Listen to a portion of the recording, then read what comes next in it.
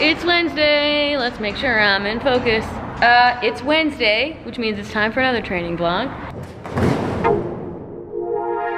I'm at the gym now. Got the pups. See? 1 pup. 2 pup. And we're waiting on Jacob to show up with the coffee delivery.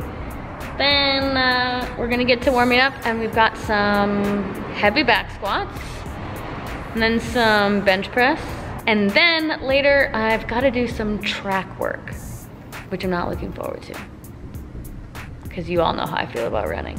But we gotta do it, because it makes us better, right? Anyway, all right.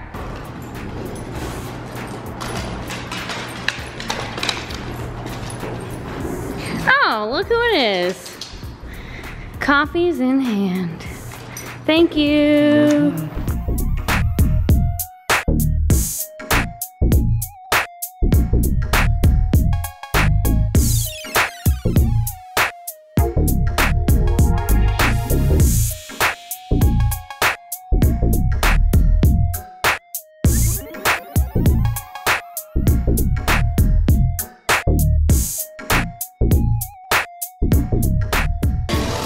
So heavy today.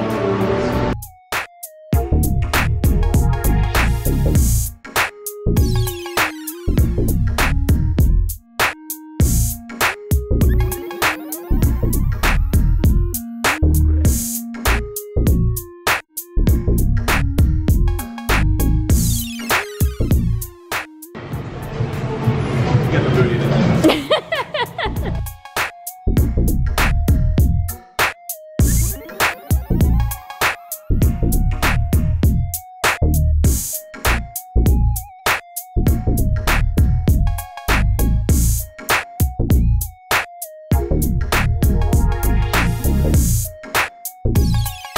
So we just got done with 2 rounds of heavy back squats.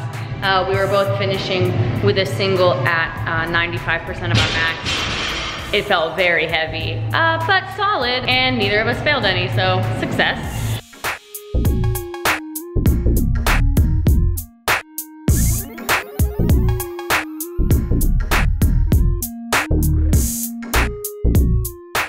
And now we're gonna move on to some bench press.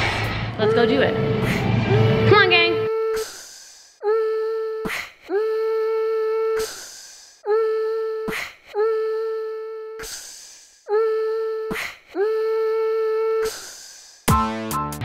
A couple notes about bench press.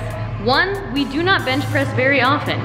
Kind of a bummer, but it's just not something that we do a lot in our programming.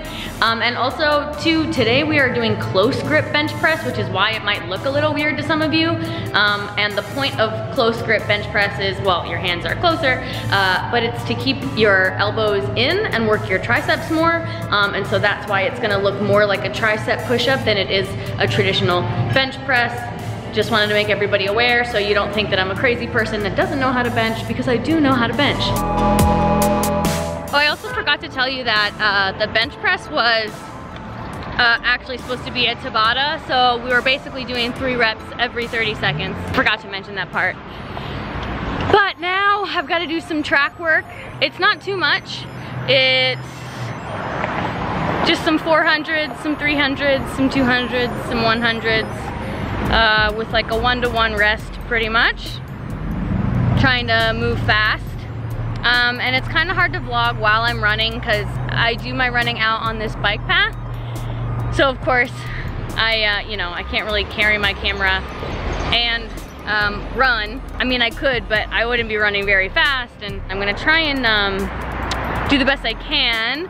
But I wanted to take this opportunity to give a quick shout out to Dr. Scholl's for sponsoring this video. I am using their, I brought an extra pair with me so I could show you guys what I'm doing.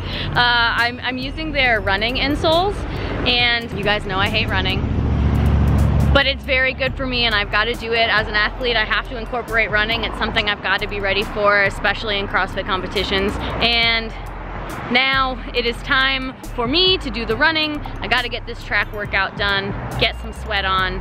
Here we go. I'm someone who's kind of prone to shin splints. I used to get them a lot in high school when I played lacrosse, even during gymnastics sometimes, and I still will get them every once in a while if I do a lot of running, or even if I do a lot of double unders sometimes. I've tried a billion things. I stretch my calves, I warm up a whole bunch, I've tried to switch up my running form.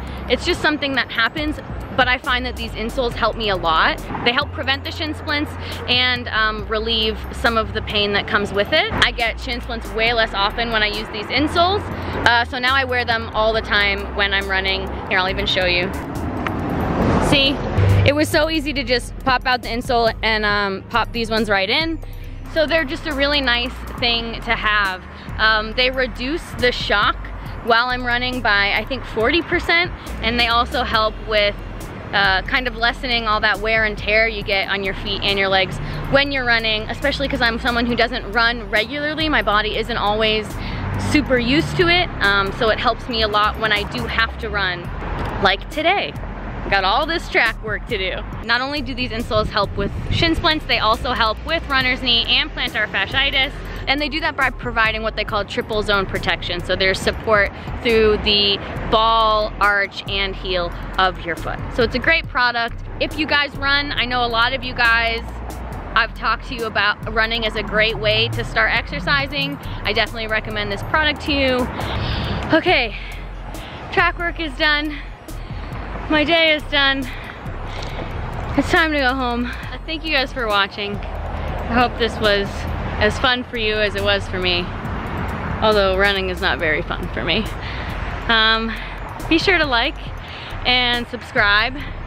If you missed Sunday's video, you can go ahead and watch it now. And as you all know, I'm currently on a cut, focusing on my diet. So if you want to catch up on all things nutrition, you can use this playlist. Okay, see you Sunday.